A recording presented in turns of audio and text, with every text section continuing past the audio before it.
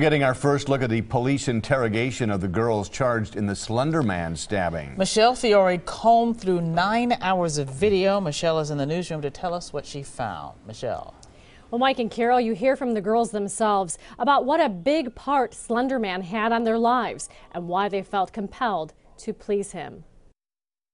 According to police, it was a plot 6 months in the making. With winter snow on the ground, Morgan Geyser and Anissa Weier began obsessing over Slender Man, who they read about on the creepypasta website. The girls say they wanted to be his proxies. I said, okay, how would we do that? And she said, we have to kill Bella. And you feel as though in order to do this, you physically had to kill somebody? Yes. Okay. But if you ask Geyser, the idea came from Weier. Anissa told me we had to.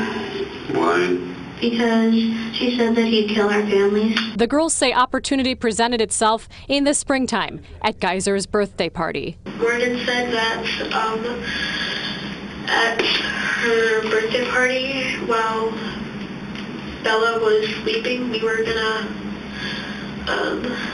duct tape her mouth shut. But the pair say they were too sleepy before bed, so they waited until morning. Weier told police planning the attack made her scared, but she wanted to prove Slender Man skeptics wrong. I was scared because A, I would never see my family again, and B, I was kind of hopeful to prove that I wasn't crazy. Geyser says the victim, Peyton, had been her best friend for years. She says she didn't choose Peyton, but went along with it. We stabbed her.